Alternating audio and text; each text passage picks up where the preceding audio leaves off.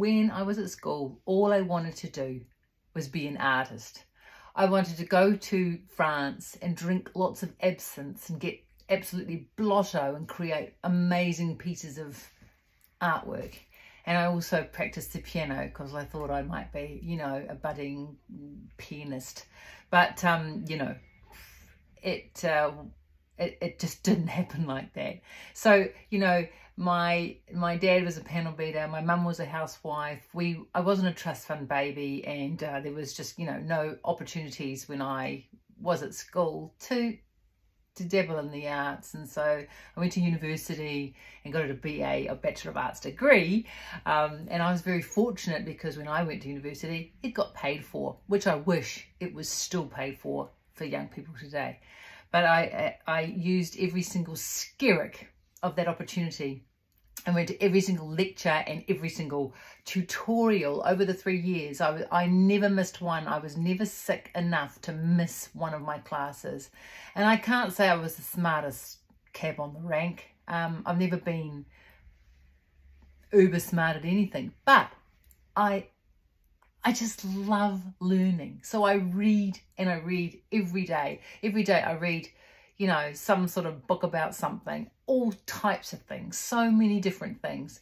And I'm kind of, you know, at the stage of my life now where all the things I did wish for actually did come true. And I do live the life of an artist, or in the creative industries, or in the creative world. And it's still live my best life doing whatever the hell I like. And so I just wanted to kind of have a chat to you about that, and nothing more, nothing less. And I have got, you know, because of all the reading I've done, I've got all these kind of ideas, and I'll never fulfill them because, you know, I just want to write music and write a few bits and pieces and maybe a book or two. But, you know, some of these ideas, they're political ideas, and then I can't make them happen because I'm not a politician, and I don't think I'd really want to be one either. But I just want to put them out there. I'm not going to save the world. I'm just I'm just a middle-aged woman living in the suburbs of Auckland, New Zealand. But fuck, I have a good time. And yeah, I just want to share some of that with you. I don't actually know why I wanted to be an artist. I know why I wanted to be a musician, but I'll get into that story another day. But I don't know why I wanted to go to France and drink absinthe. But all I know is I wanted to do it. And when I went to my Henderson High School, West Auckland, I was actually told when we were, you know, going for our subjects that because my father was a panel beater and my mother was a housewife, that I should really be doing typing and home economics. Yep, that's the day I was around. You know, this when I was a teenager. That was kind of the vibe. And so my mum went down to the school and said, "No fucking way is my daughter doing that. She's going to do arts and languages. You're going to let her."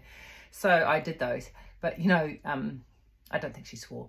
The weird thing is, like, I was shit at languages, like really bad at them. So I didn't do them past year.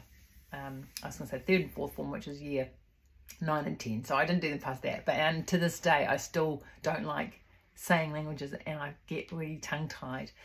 Maybe one day I'll go and live somewhere and I can immerse myself in the language and learn it. But yeah, I was crap at languages, but I was an okay artist, and I was really lucky to have piano lessons, and actually I had a few singing lessons with Dame Sister Mary Leo, which was pretty bloody cool. That was thanks to my mum as well. Actually, not all of my ideas are political. I have kind of quite loopy, weird, esoteric ideas too, and I have ideas that work. You know, I run businesses. I make shit happen. I even released a book and an album. You know, I just stuff. And I don't believe that I've got anything special or you know, deserve anything more than anyone else. But I do believe in like wishing and going out there and getting what you want. So, you know, hopefully someone will find some of these things kind of interesting. It doesn't matter if they don't.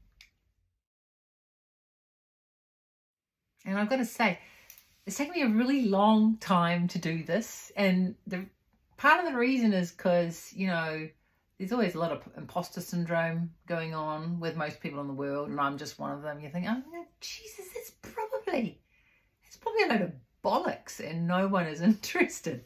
And that's okay. One person might be. And I guess if there's only one person that might be, then I'll be talking to them. And I guess I also have to put up with the fact that, you know, if you say something like, the sky is blue and it's a beautiful day, there's always going to be someone that goes, it's a horrible day and it's not blue at all. It's actually an amber colour today. Oh, moon, moon, moon, moon, moon, moon. Oh, little violin, little violin. And I get that too. But I really don't give a shit about that anymore. I'm far too old. Oh, and by the way, if you're wondering, I'm a Generation Xer. Probably on the later side. No, the earlier side of X. And yeah, that's probably, you know, where a lot of my thoughts come from. So, you know, anyway,